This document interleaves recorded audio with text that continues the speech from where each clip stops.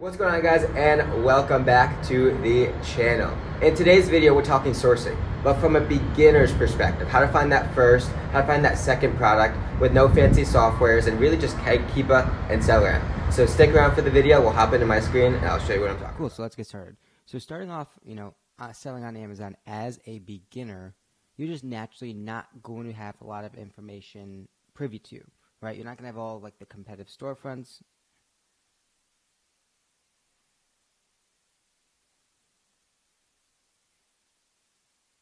Cool, so let's get started. So as a beginner Amazon seller,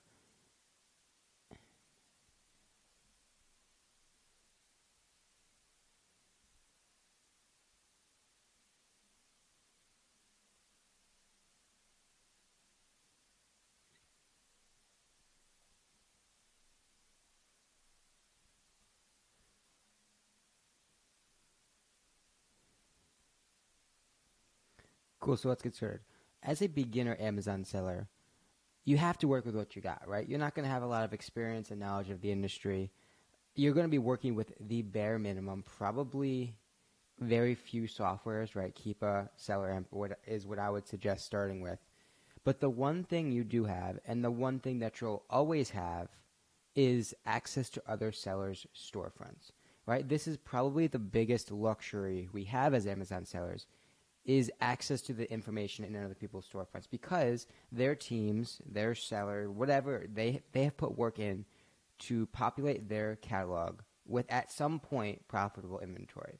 Our job in referencing and utilizing and leveraging other storefronts is trying to simply reverse engineer where they bought the products. Replicate their purchase is essentially the name of the game when we're trying to use other sellers' storefronts. Right, and we've done a video previously when we tried to target Great Value, which we know is a Walmart brand, and try and use that as an entryway to find other sellers and ultimately find other products and profitable products to get your catalog going. Because we just need to kind of, get the snowball running, because once we find a couple of profitable products, we can then start to link those to other profitable products, and then we're off to the races. But another strategy we can use to get that ball going, to start building our catalog, to populate our catalog with the first couple products, is using Lego as an entryway. The reason being is Lego, we know, is notorious for, not having any wholesale accounts, right? Lego is just a notoriously OA brand.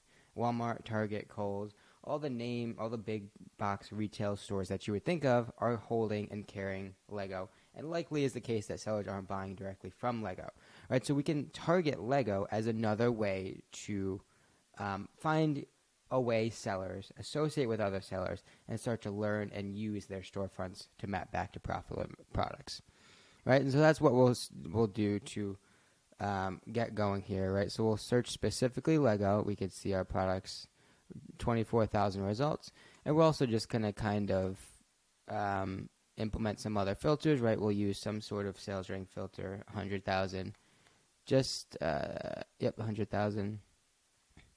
And then we'll also do an offer count minimum filter, right? Because we want to be associating and finding other OA sellers. So we want to be finding listings and looking at listings that lots of other sellers are interested in and selling, right? We're not necessarily interested in this particular Lego product that we're going to find. We're interested in the products that that the sellers are selling in addition to the Lego products. All right, so we can start just clicking on, we'll add no Amazon as well. We'll hit this no Amazon, 800 products. And so again, this first product is pretty arbitrary in nature. We're not necessarily interested in whatever Lego product this is. We're interested in the information that it provides us and the information that it leads us to. All right, so we're on just a random arbitrary product. What we can now do is, if we click into any of these, we'll use SellerAmp. If we click into any of these storefronts, we can quickly identify the other brands that these sellers are offering.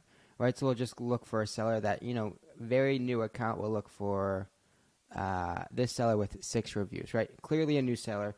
Likely is the case that he's buying, or he or she is buying, from other retail big box stores, and hopefully we can start to try and replicate some of the purchases and products that they're offering. Right, so Lego, we're not interested in Microsoft Mint. We can see what Mint brand is. Looks like they're Pokemon. Probably RA stuff. We're looking for like awayable products, right? Products we can purchase online, and kind of go from there, right? And so we could see, all we're doing right now is really just qualifying the product, making sure it's, a relatively steady offer or demand, sales rank, green sales rank, and then the buy box is pretty steady as well, right? So we can simply just map that back. We know our buy box is going to be about 26. So right off the bat, we know we're going to be having to purchase around 13, right? So it looks like it's a 3-in-1 body cream scent teak wood. And if this is the same product, we're going to be almost game on. It looks like mix and match full size, buy 3, get 1 free. So it looks like we can buy this for $13.50, 3-in-1 hair, food, and body wash. This is actually the first product that we find off the cuff. So if this works, that'll be very, very lucky because it's not usually this easy. All right, so we'll click into here. And let's start to do a little bit of analysis in terms of what we think we'll be able to sell at and identify if this really is actually a good product. First thing we want to do is kind of look at the buy box trending. Right, it's the past 2 months. It's been, 26 to 30-ish. Right now it's probably down to 25. The offers are relatively steady, not increasing a crazy amount. So this is a decent product. We would look to sell between probably 26 and obviously, ideally, up to 32. But realistically, probably somewhere between 26 and 28. We can see the offer counts here, see where the other sellers are priced at. We have a lot of inventory here at 26, 27. So likely is the case that that's where we would kind of come in at, right? So if we price here at 28, at 20, we'll say 26. Our buy cost is 13. Our ideal buy cost is 13, but it looks like we could probably get it, or our buy cost is 13 and a half. So that's about $260, $270 profit. It's about a 10% margin without anything else. Sales isn't great. Sales rank isn't great. But I did see mix and match full. So what if we add 4 to the cart? Is that going to give us some sort of a discount? Buy 3, get 1 free. You would think that would mean that one of them. Cool. So it changes the price a little bit. Sales tax is going to be eliminated. So if we do, it's about $47 would be our new cost, accounting for the discount. And we are buying, 4. So it brings our cost down to $11.75, which that would make this profitable. Again, not a home run product. You'll probably sell 5 to 10. We could actually run through that analysis, right? So if we start tallying up what the competitive sellers are offering, we're focused on FBA, prime only. Yep.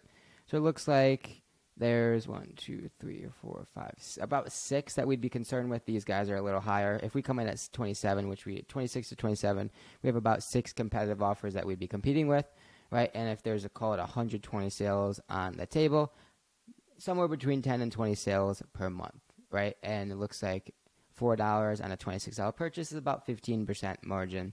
We just also want to double check the buy box rotation just to see that there's no heavy hitters, heavy dominant sellers owning the buy box. And it looks like we're pretty fine. 35% celebrate alive, and then 19, 18, 10. So this would be fine, right? It looks like we can go buy 10 to 20, sell them around $3 or $4, accounting for the discount, and have ourselves a first product. Now again, the next step, this is one product. The next step would be go through each and every one of these storefronts and look and identify and go through the same process, rinse and repeat time and time again until you build up a catalog, right? So we can click into any of these, probably around the same price point that we would be offering, and then do the same thing.